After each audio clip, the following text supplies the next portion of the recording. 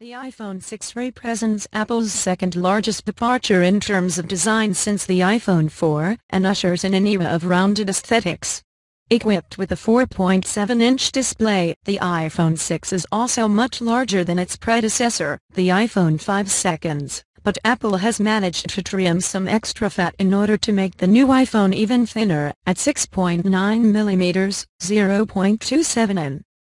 This is the iPhone 6. And this is the iPhone 6 Plus. They come with a thing called Health, so they can help you track a lot of stuff.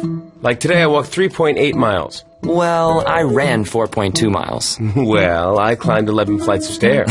Well, I drank a smoothie that had 362 calories in it. Well, I had a funnel cake that had 1,230 calories in it. You know that's not good, right? It was good. It was delicious.